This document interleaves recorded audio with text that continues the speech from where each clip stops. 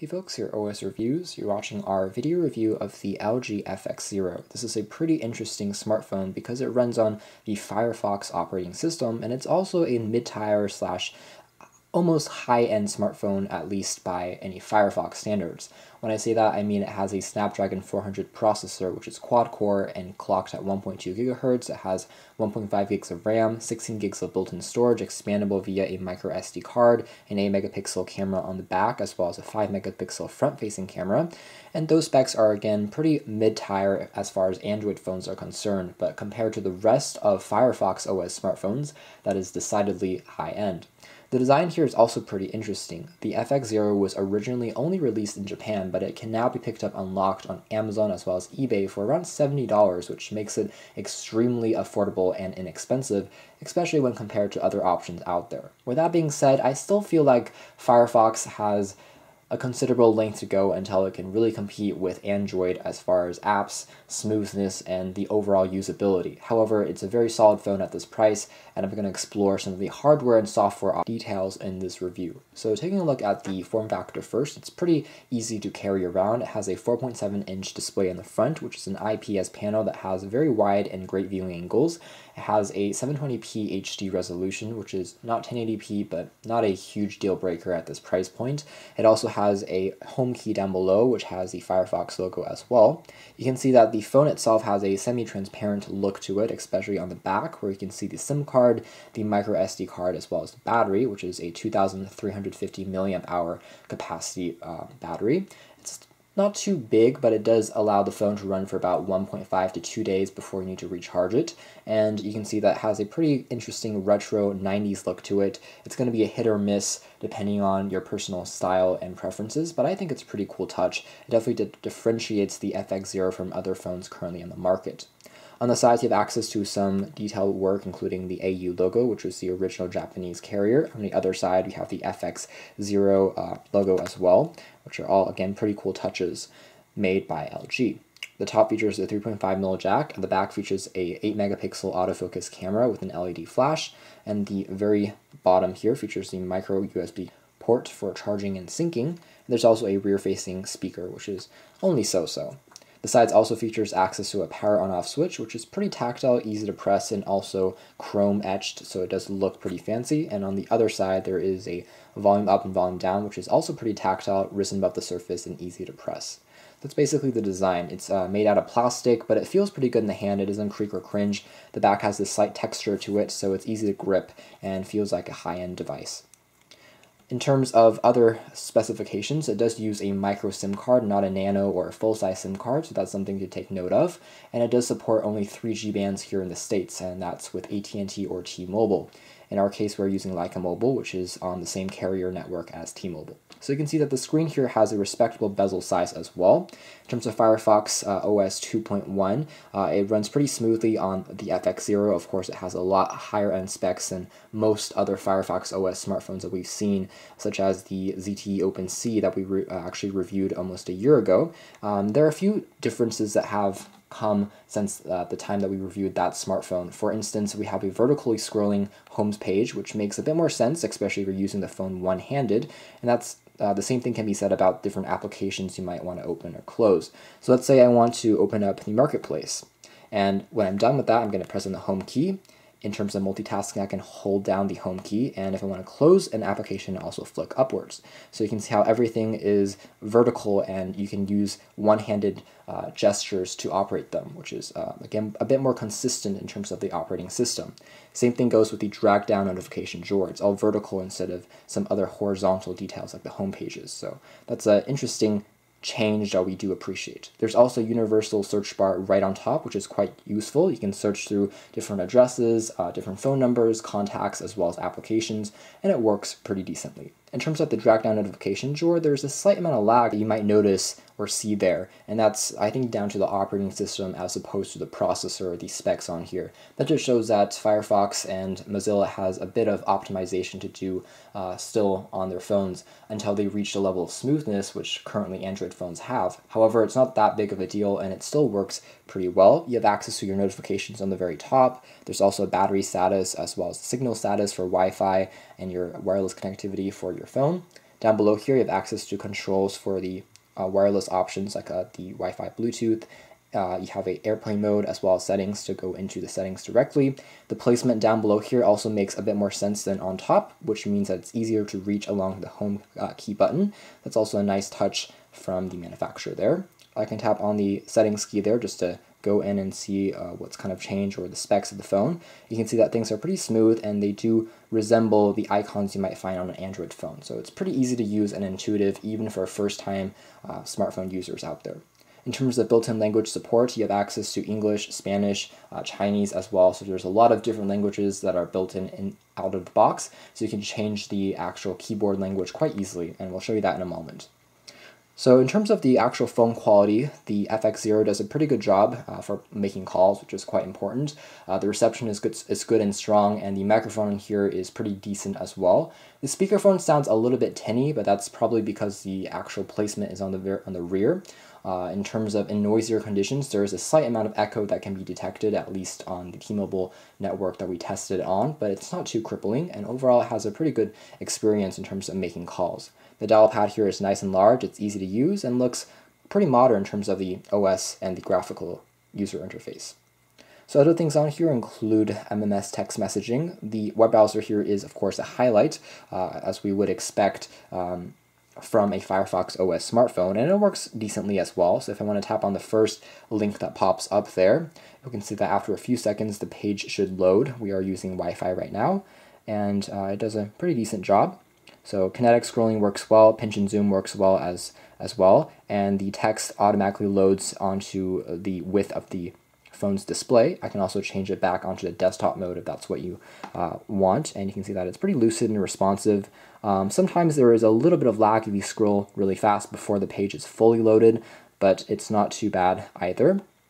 You can view back any images, photos, flash elements directly inside of the browser as well. So if you want to watch YouTube videos, you would simply go into the web browser here and type in youtube.com and view back a video that way.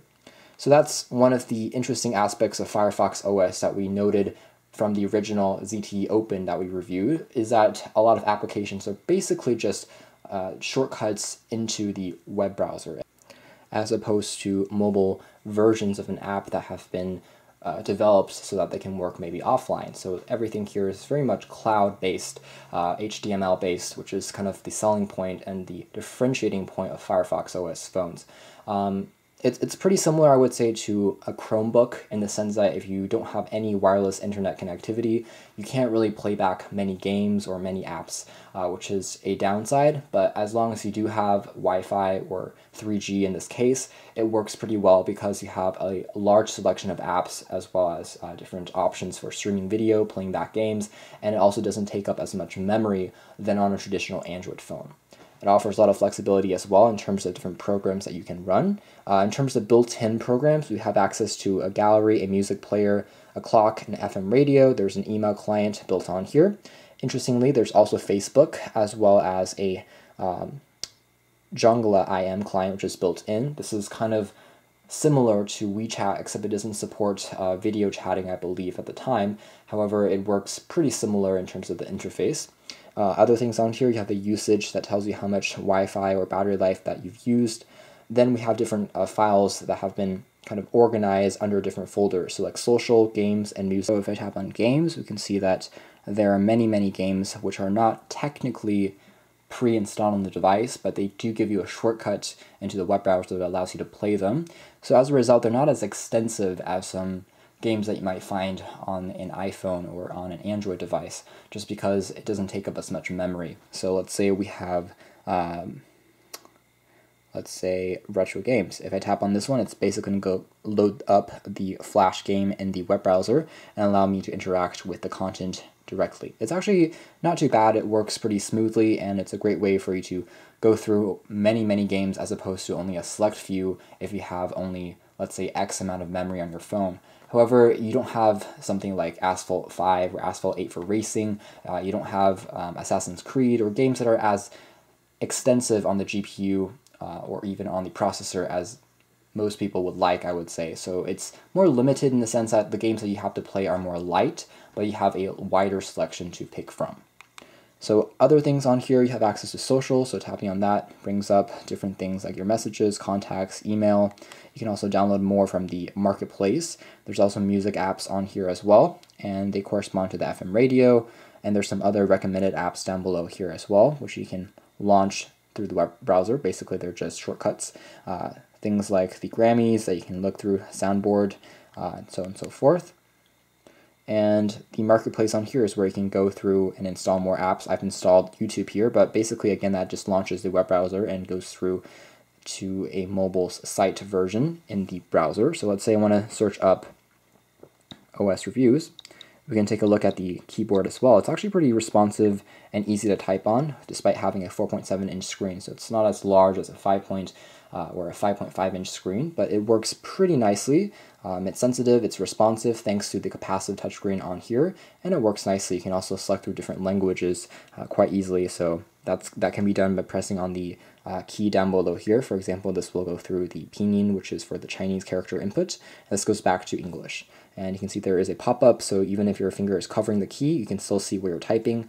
And there is no swipe support out of the box, but you can install that by yourself if that's something that you like, and it works pretty nicely. So here we have a video. Let's just see how it loads up.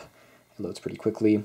We can also flip the screen to get a large screen view. So let's click on the full screen icon if we can find that.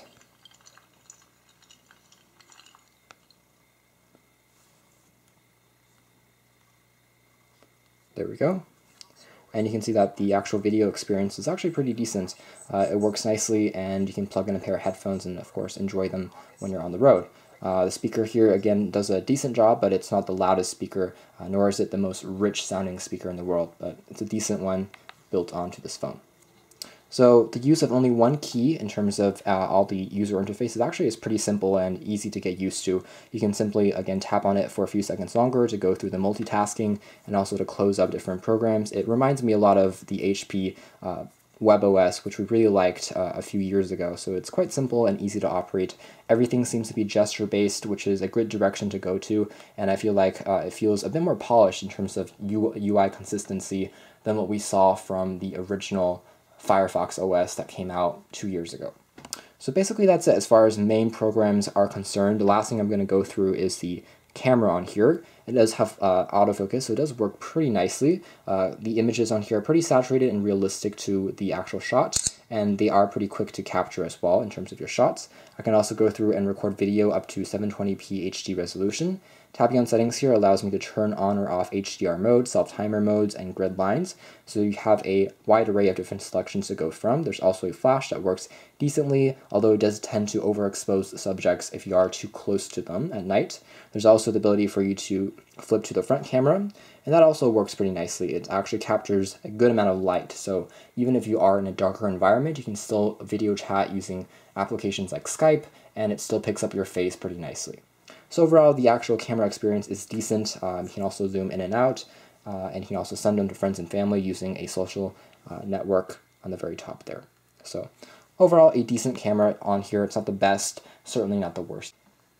In terms of the UI and the graphical user interface, there is a slight update to what we saw from before. Things look more sleek and more elegant, as well as more modern. So an example would be the clock app. You can see how it looks pretty nice in terms of the interface for a built-in app. You can go through timers, stopwatches, everything works very smoothly. There's kinetic scrolling on here as well. And no matter what app you're in, you have access to the very top, which shows search the web. So you can instantly search the web no matter what application you're in, which is quite an interesting selling point and a unique aspect of Firefox OS. So once I'm in the web browser, let's say I want to search OS reviews, the search bar also kind of disappears sometimes if I'm scrolling down just to save on space. So you can see how it becomes smaller. And when I'm scrolling up, it pops up again. So it's a pretty nice implementation. I can also go back and forth between different pages and apps just by scrolling really fast between left and right. So that allows me to launch back into the previous program I used, which is the clock. So this is multitasking coming into play here.